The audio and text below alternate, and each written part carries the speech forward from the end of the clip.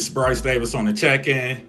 As y'all see, Boosie responded to flying Spirit Airline, saying he never rode it in his life. For y'all that don't know, Spirit's like the cheapest airline you can possibly fly on.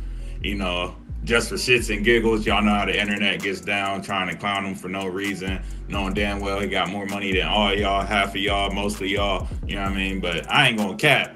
Spirit Airline held me down a couple years ago. It was like 4 or 5 years ago. I paid for a $120 round trip from Cincinnati to LA, and shit, they looked out because, you know, I ain't seen no other flights that cheap before, you know, type shit. That was back when I was hounding on Google Flights like crazy, you know.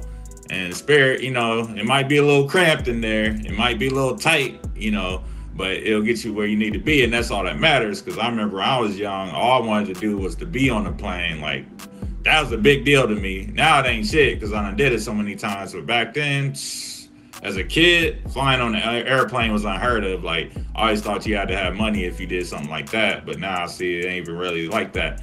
If you like the video, make sure you like and subscribe.